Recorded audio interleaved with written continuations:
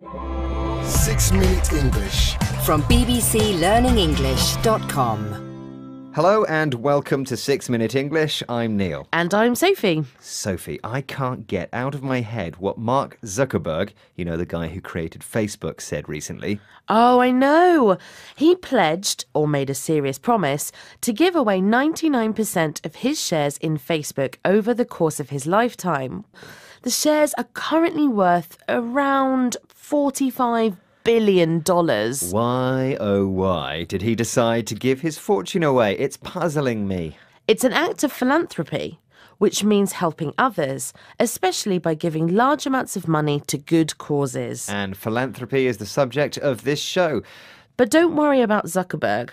It's probably fair to say he will remain extremely well off or wealthy even after giving away his fortune. Well, that's true. Let me ask you then today's quiz question. Who was the most generous philanthropist in the US last year?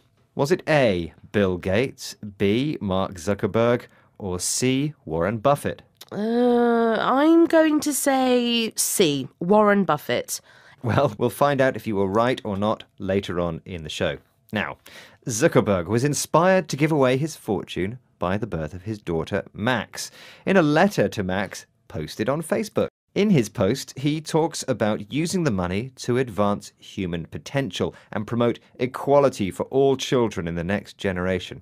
Equality, in other words, with the same rights and opportunities. Zuckerberg is the latest in a long line of billionaire entrepreneurs to turn philanthropist and use his money for good causes. Did you know that some of the earliest American philanthropists were robber barons? Robber barons? Hang on. What are robber barons? They're business people who use unethical or morally wrong business tactics to gain large personal fortunes. 19th century entrepreneurs like Rockefeller, Carnegie, and Ford were robber barons.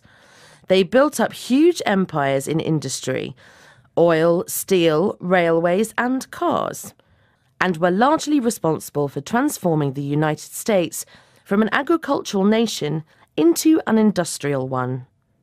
Henry Ford, he's the one who said you can have any colour you want as long as it's black. I like that kind of thing.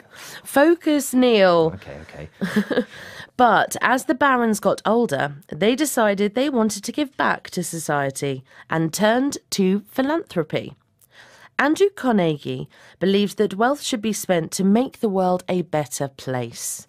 That sounds too warm and fuzzy for a ruthless or cruel robber baron. People change, Neil. When he died, Carnegie had given away a total of $350 million to the state to spend on public works. That's around $8 billion in today's money. Well, let's listen to Hugh Cunningham, a professor of history at the University of Kent here in the UK. He talks about what the average Joe, that's you and me, folks, thinks about big business and philanthropy today. The very word philanthropy does not necessarily have 100% positive connotations for the public at large, given where we are in terms of the public's attitudes towards big business or the banks and all that kind of stuff. So I think it's in everyone's interest to try and broaden out the concept of philanthropy into a wider notion of giving, making a contribution, making a difference. Yes, banks and big businesses can easily afford to give away millions of dollars for the public good if they choose to.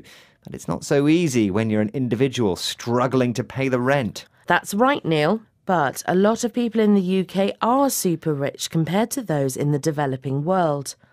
And we can make a big difference by donating or giving smaller amounts of money to help improve their lives. And that's what Professor Cunningham means when he says we should broaden out the notion, or idea, of philanthropy.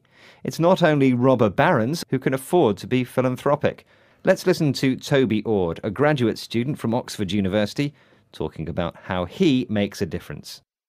I worked out that over my life I'd be able to earn about £1.5 million, and that I could maintain my current standard of living as a graduate student and still donate about £1 million of that.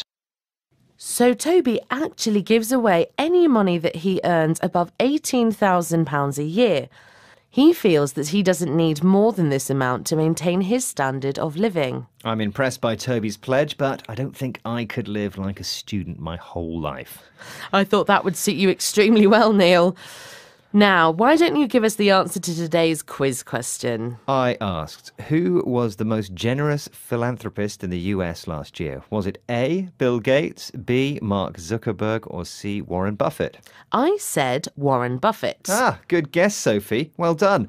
Buffett, who made his $73 billion fortune from investments, donated $2.8 billion to charity in 2014, bringing his lifetime total to almost $23 billion, according to Forbes. That's a tidy sum, and that means a large number. OK, let's hear those words again, Sophie. Here they are. Pledged. Philanthropy. Well off. Human potential. Equality. Unethical.